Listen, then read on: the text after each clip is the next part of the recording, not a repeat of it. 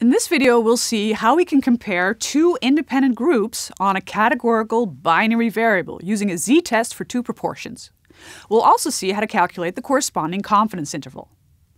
We use the z-test, or confidence interval, for two independent proportions if we have a binary response variable and binary independent variable that distinguishes two independent groups or samples. Examples of research questions could be, are men more often smokers than women? Or, is the proportion of people with epilepsy larger in Europe than in South America? To perform a z-test for two proportions, the samples need to be independent. The cases should be assigned to the groups randomly in an experimental design or drawn randomly from the population in a non-experimental design. This is to ensure there's no relation or dependence between cases in the different groups. We also need to have sufficient numbers of observations in each sample.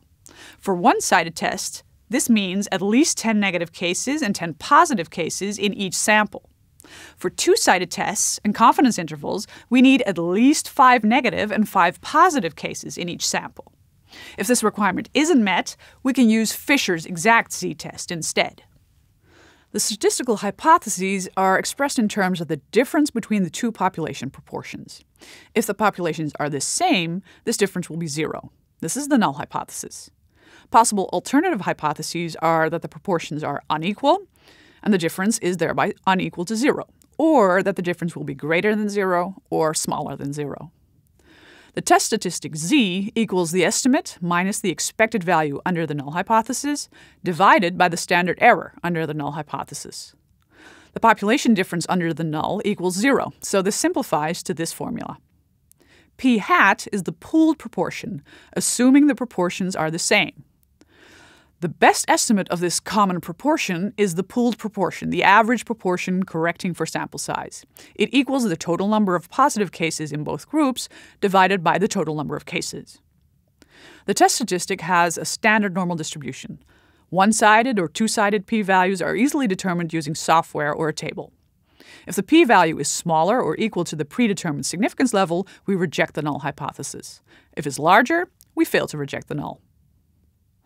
Suppose I want to compare the proportion of cats with urinary problems in a sample of cats on a raw meat diet and a sample fed with canned food. I expect the raw meat group to have less urinary problems. Here are the data.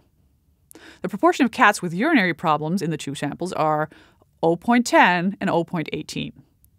The number of observations are sufficient for two-sided and one-sided tests. These are imaginary data. We'll assume they're independent. The null hypothesis states that the difference in proportions will be 0. My one-sided alternative hypothesis is that the difference will be smaller than 0 if I subtract the canned proportion from the raw proportion. Before I calculate the test statistic and determine the p-value, we'll set the significance level to 0.05.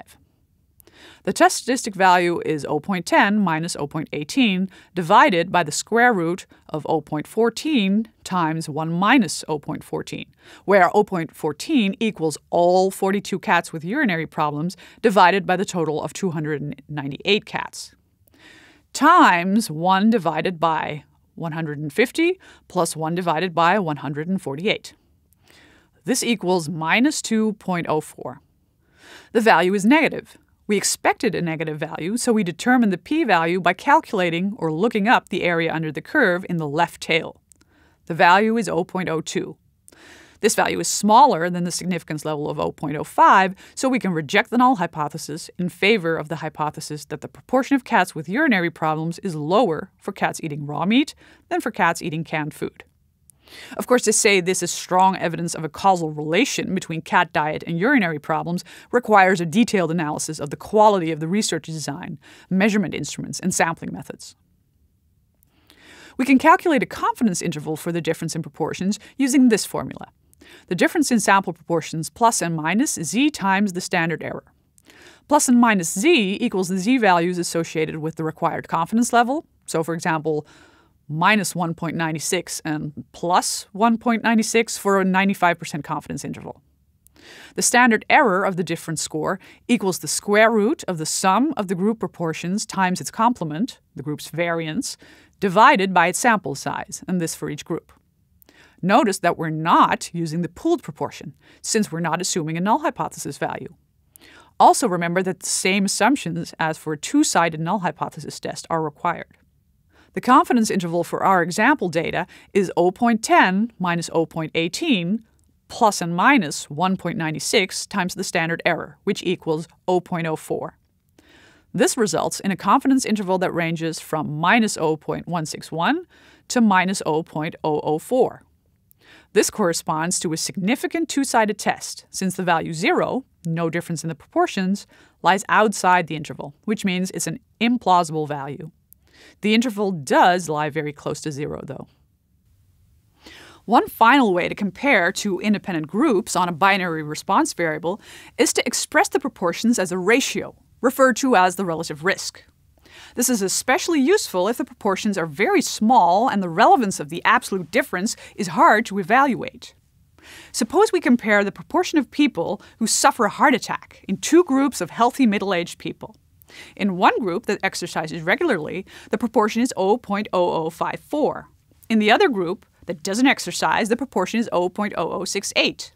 Even if it's significant, is the difference in proportion of 0.0014 relevant?